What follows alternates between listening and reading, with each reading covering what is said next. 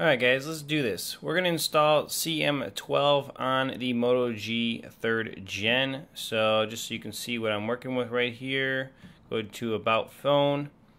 This is the Moto G 3rd Gen. Mine is model XT1540.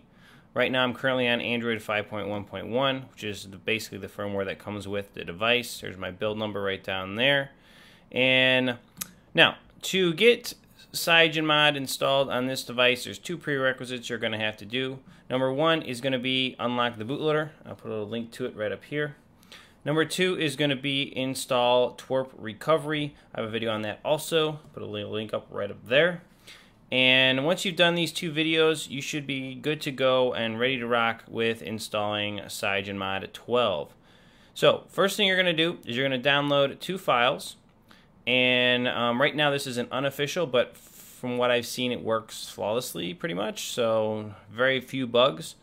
I can link you guys to the link on XDA. So right here is the file I've got right there. It is CM12.1 unofficial. This is from 2015 August 24th, so just yesterday or 2 days ago. And then you're going to have the Google applications. I'll link you to some of those as well. So that file and that file. Here's supersu if you want to use it to get supersu installed instead of using CM's root access application, which is built in. So if you want that, there it is. I download that also. I'll give you links to all this stuff, so no big deal. Alright, we've got this all installed. Let's go ahead and power off our device. So hold power down. There we go.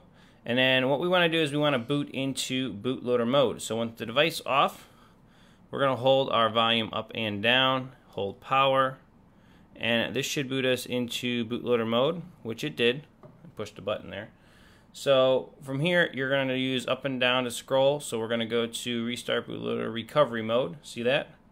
And hit power to select that. Now you can see my device has unlocked bootloader status code 3. That's because I unlocked the bootloader. Again, you're going to have to do that first to get this installed, but I have videos on it. So reboot to recovery. We're going to reboot to TWRP recovery, which we had already installed in previous videos. So there you go. There's the warning, bootloader unlocked. You're going to have this on your screen once you've unlocked your bootloader. Every boot you will see it unless you replace it, which I may do a video on that, maybe. So, alright, here we go. We're in TWRP recovery. So this is very awesome. Both TWRP and CyanogenMod have been put together by a developer on XDA, so definitely give him some thumbs ups in this in the post I'll link you to. So definitely do that. First thing you guys are going to want to do is come in here to go to backups, and I would select everything. Then you can go in here to internal or external storage, whichever you want, or OTG, which is very cool, and pick where you want to store it. You can come up here and pick the name of the backup. This is default. So then hit go, and then you want to swipe across to generate your first nandroid backup. This is very important. If the install goes badly, you're going to need to have that to be able to restore your device. So go ahead and swipe it and let this thing finish. Alright, I'm going to skip this because I'll just use a RSD Lite file or a firmware file to restore my device if I need to, but I would highly recommend this and definitely create your first nandroid backup. So I'm going to go ahead and click back. And the next thing we're going to need to do is we're going to need to wipe our device to give us a clean slate for installing CyanogenMod. So we'll go to wipes and just do the normal wipe. So this will wipe data factory reset your device. Hit back, back again. Then we're going to go to installs. We're going to select, it actually is in the folder already. Mine's in SD card downloads. We're going to select CyanogenMod. We're going to go add more zips. We're going to select the Google applications. And that's it. So 2 of 10 files max. I'm going to go ahead and swipe across, and this will install CyanogenMod on my Moto G 3rd Gen. I'm really excited for this ROM just because of the fact that it's CyanogenMod, and honestly the Moto G 3rd Gen has been an awesome device for me. I've really loved it, and it's worked really, really well. And this is just bringing it to a whole new level with their built-in theme engine and customization of CyanogenMod, along with just the support. It's an excellent support for CyanogenMod on many, many devices. So this install shouldn't take too long. This is a pretty quick device. And right now you can see it's patching system images. unconditionally. Interesting. I'm going to flip it over really quick, just show you mine. Mine's the blue one right here. I built this on Moto Maker. Absolutely love Moto Maker. That was a lot of fun. So blue, black accent, black front. Really awesome device. Oh, look at that. So the ROM's installed. We're now installing the Google applications, and they're done. So we are rocking. So from here, just going to go reboot system, and we should have our first initial boot up of CyanogenMod. So hopefully a really cool boot animation here in a second once we get off our bootloader warning. Like I said, I'll probably do a video on how to remove this. You just got to change the logo bin and flash a new one. So there you go, CyanogenMod. Alright, so what I'm going to do here is I'm just going to go ahead and let this thing boot up. I'll do initial setup on it, and then I'm going to show you guys CyanogenMod on the Moto G 3rd Gen. So the initial boot up here is taking about 5 minutes, something like that, because it had to do the Android is upgrading, optimizing all the applications, and the boot animation, obviously. So here we go. Just going to go ahead and do this really quickly. Let me do my setup. Alright boys, here it is. It's just brought the Moto G to a whole nother level with CyanogenMod installed. Oh man, am I excited for this. I might just put this thing back as my daily driver. I used it for quite a couple weeks and really no reason to leave it, honestly. Except for I just want to test out new devices. So here you go. This is CyanogenMod. It's really nice. Basic setup. From what I understand, this is fully functional. Nothing messed up on it whatsoever. Ooh, that's kind of cool. When I scroll really fast, it goes dark, though. It's a little interesting. Oh, it's so the letters pop out. Oh, that's cool. Very interesting.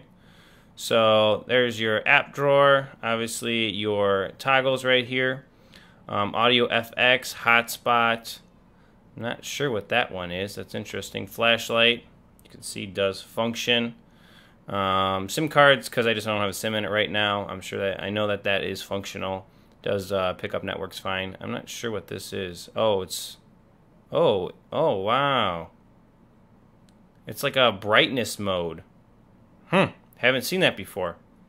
Night, in outdoors, automatic, off.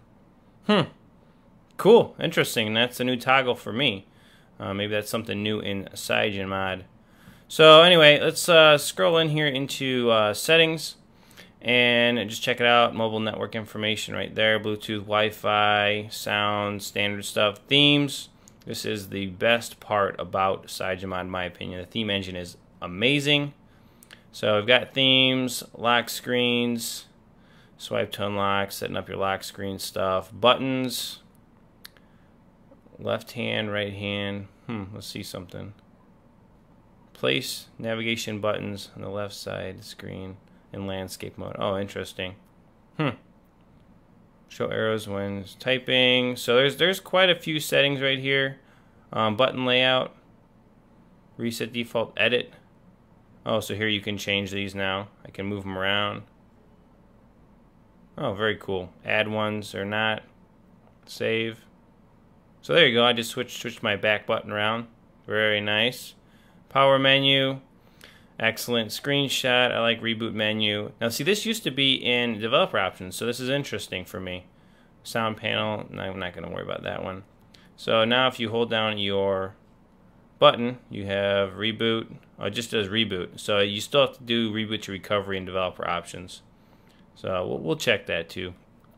So besides all this, you really need to know how to turn on root access mode. That's probably one of the most important things.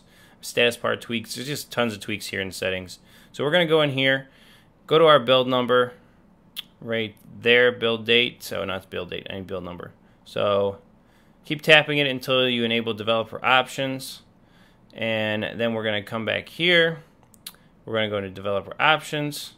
We're going to turn on advanced reboot. We're going to turn on root access disabled. We're going to say apps and ADB. Okay. Update Cyanogen. No, we don't have a Cyanogen recovery right now. USB debugging. Turn that on. And now we should have root access mode set up and rocking. So that's pretty awesome. Let's just see really quickly. Doesn't add anything in here for root access that I'm seeing. I thought maybe it did.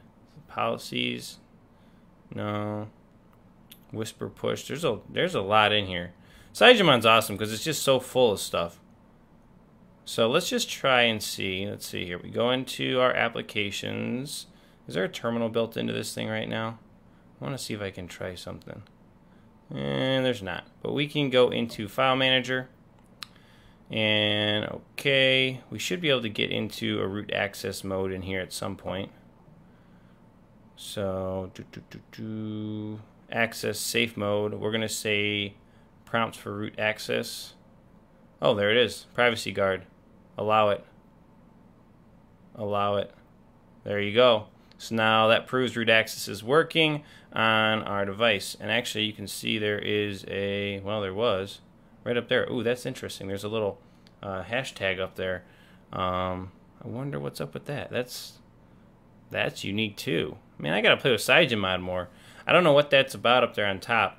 That's an interesting notification icon. It just maybe means you're in, or your phone has root right now. I'm not sure.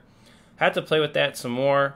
Yeah, definitely excited to play with this phone and mess around with CyanogenMod some more. If you guys are interested in more videos on installing ROMs, let me know. I haven't done any in a while, so you know, if this is something you'd like to see more of, please give me a comment down below. If you enjoyed this video here and a little overview of CM 12.1 on the Moto G 3rd Gen, please give me a thumbs up, and that's going to wrap it up for me today on the Moto G. Catch you guys in the next one. Root Junkie out.